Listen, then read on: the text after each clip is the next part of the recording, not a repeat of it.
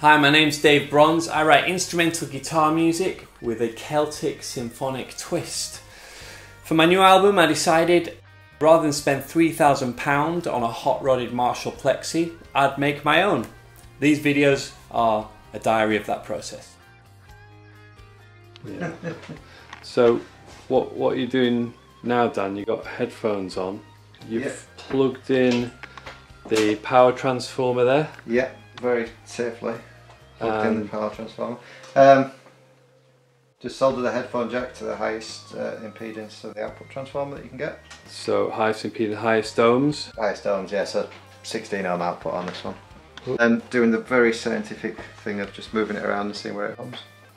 Okay, and what causes the hum? Is it just the reaction between the proximity? Yeah, just magnetic coupling between its magnetic field. It shouldn't be too bad on this because toroidals are a lot lower radiation. So.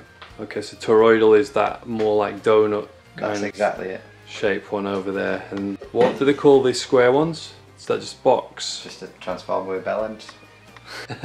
Don't laugh at it. So, I know that when I've built some of my amps with two of the standard kind of box transformers, it really makes a difference which way you point them. Yeah, it's generally radiates out from the coil, but so we're getting a little bit of hum here.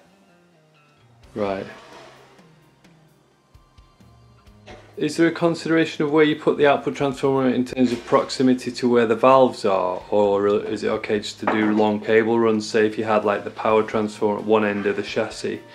Yeah, you want to try and keep your cables the shortest as possible. Yeah. Obviously you don't want these ones, or the high voltage ones aren't too bad to be honest, but you don't want them running near the preamp basically. Right. Which I've built before and done and it doesn't sound good.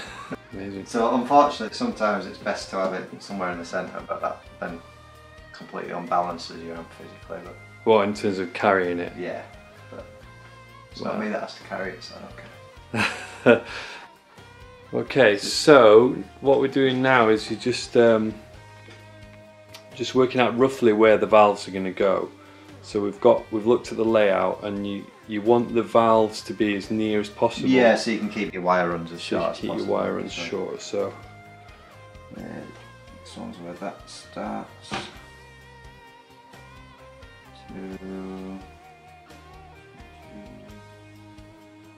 So you're going. I'm trying to find out what. Oh, this one here that you've done. Yeah, that's where you've saved some space in it. That one. Yeah, you think? 3. The other side of that toe. It's cathode like that. It's looking quite even actually. It's looking really good. Oh, I've been thankful for that. For the layout. It falls around these, so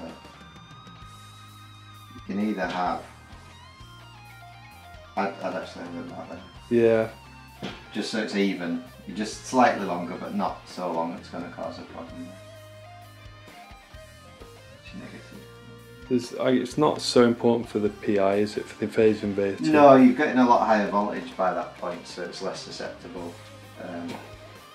Just keeping your plate and cathode. And then the power valves literally just lying there, them just for somewhere. Yeah, because you only got about 4 wires going to them in total from the output transformer and the power basically. Cool, thanks for your help, Dan. That's alright. The man with the skills. To think that I started building amps before you. I remember once you asked me for help. How the tide has turned. Yeah. You were just sandbagging, weren't you? I trust myself with high voltage, didn't I? Yeah, but now that you've given yourself a few electric shocks, it's all good. You're not a proper amp builder until you've had a couple of electric shocks. Top tip, never build amps when you're tired. Never build amps when kids and pets are around. Or frustrated, yeah. That's the worst. Yeah, never answer the phone. That's how I did one. Someone called me and I sort of leant into the amp and got the full belt off the thing. So yeah, alright, safety tips, do it all on this block. So that's the chassis layout done.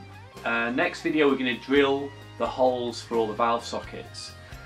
Guys, I hope you're really enjoying these videos. They're just really basic introduction to amp building. and I'd love it if you guys perhaps went off and researched more about all the aspects of building an amp, maybe bought an amp kit from somewhere like Modulus Amps. My aim is just to take some of the fear out of trying this stuff. Basically, we're going to look at using a soldering iron, drilling, all these kind of skills. Really, they just take practice, and I hope you're getting an insight into a little bit about how they all work.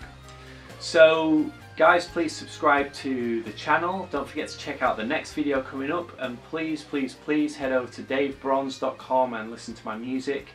Check that out, spread the word, I'd be really grateful. Thank you so much.